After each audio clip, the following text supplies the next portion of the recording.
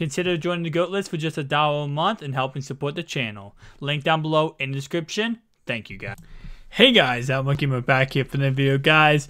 Today we're going to be going ahead and opening up a Cornucopia pack. I talked about this before that I'm going to open one up, even though it's going to be a waste of coins, even though I'm going to lose so many coins doing it. Most of the coins came from solo challenges on farm accounts from the golds, so I didn't spend too much. Honestly, I probably only spent 87,000 coins on this. Will I make back 8,000 coins? Probably not. I'll probably make back 10,000 coins. But let's go ahead and just open it up and see what we can go ahead and pull. Starting off right away, we pull 86 MUT books, 89 Kareem Hunt. I just have a really bad feeling about this pack, guys. Alright, we get Chris Ivory as our team of the week. We get another Legends 83 overall. I knew this wasn't going to be the best, I'm telling you. We got Chad Johnson, so we actually got 2 Legends. Not sure you're supposed to get 2 Legends, so that's actually not that bad. We get Quentin Spain as our team leader. And then our last card, we got Austin Hooper. And then our last card is going to be a gold. It's going to be the Lions Color Rush uniform.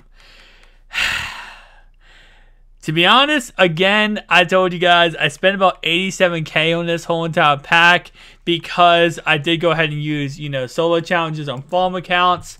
So going ahead and taking a look, I'm going to put all these players in my head and I'm going to tell you guys how much this goes for. Now, obviously, you can't sell the team leaders. These are NAT. Are all of these players NAT? No, they're not. Okay, thank you. I'm about to say, if this was all NAT, this would be the biggest disappointment. But luckily, EA knew that if this was all NAT, we would be going crazy. We just, the pack odds, I saw a lot of people open these up, and that should make me not wanting to open these up, but obviously that's, I like to open up packs even if I know I'm going to lose coins, even if I know it's stupid to do. Kareem Hunt might be the reason why I get some coins back, because he goes for 93,000 coins. So Kareem Hunt is the only one that honestly made this pack at least,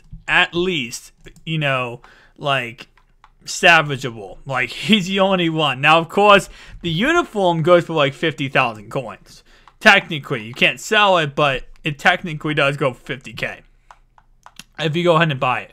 So it looks like from this whole entire pack opening, again, I spent about 87K because of farm accounts. Other than that, I mean, I made back around 159,000 coins on this. So technically speaking, I did make a profit. If you want to look at it that way, yes, it's kind of a weird to say I made a profit because I did spend 87,000 coins, but that was on my main account, and my, other accounts I use, those coins in the solos and those gold players to transfer over. So kind of weird, but I technically made a profit. Technically. Do not open up Cornucopia packs, guys. I already said it before in the video. Do not open these up. They're a waste of coins. Do not waste your coins opening them up. They're really big crap. Thank you guys for watching. See you guys next one. Peace out.